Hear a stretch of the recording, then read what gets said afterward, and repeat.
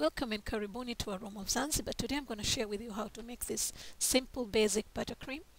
I have some powdered sugar here, some butter, some heavy whipping cream.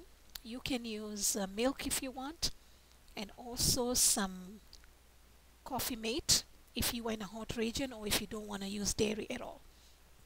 Meringue powder, vanilla and salt. I'm going to start with the meringue powder.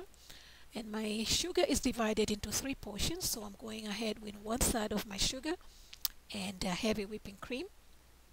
Now, if you don't have meringue powder, it's okay. Meringue powder has a composition of an egg white, so it can be substituted with an egg white, but not for this recipe.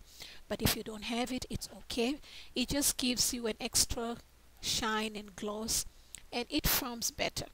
But you can substitute, you can get that consistency by adding extra sugar if you want. Okay, so here I was looking for something glossy before I add my second batch of the sugar.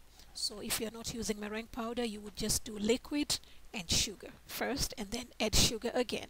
You want to make sure that your mixture is well combined before you add your second part of the sugar.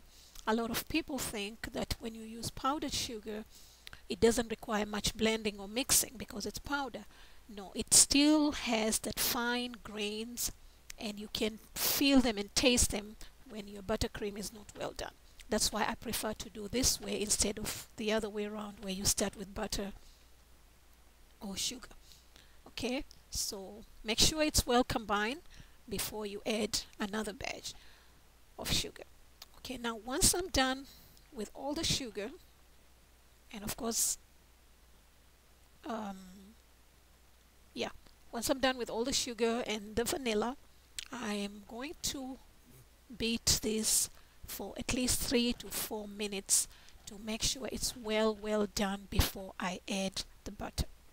Okay, now my butter is in cubes and it's soft and also cool, not cold, just cool. Okay, so it's gonna go in slowly in small portions until I'm done, and when it's done, again I'm gonna beat it more for about 2 to 3 minutes extra on high speed. If you notice, I'm not using a whip or whisk attachment here because it creates a lot of air. The pedal attachment, it creates a lot of air bubbles. Okay, the pedal attachment makes your buttercream airy, fluffy and light, but with less air bubbles, so it's easy to work with. Now if you're using this is my buttercream is ready. It's nice, light and fluffy, but it's a little bit thick for what I want to use. Okay, now if you're using to cover cake, this consistency is perfect. But to pipe, you need it a little bit lighter, so I'm going to add little heavy whipping cream. Now this recipe is there. A lot of people do it, but they do it with about 4 to 5 cups of powdered sugar. I don't like my buttercream very sweet, so I'm only doing 3 cups of sugar.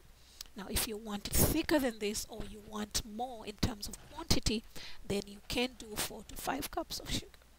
Okay, so this is perfect for what I'm looking for. And if you're using creamer, the powder one, mix it with warm water, let it cool, and then start working with it. Now here's my buttercream.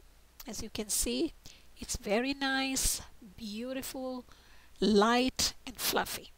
Okay, I'll be showing you other buttercreams such as Swiss meringue, Italian meringue and French buttercream.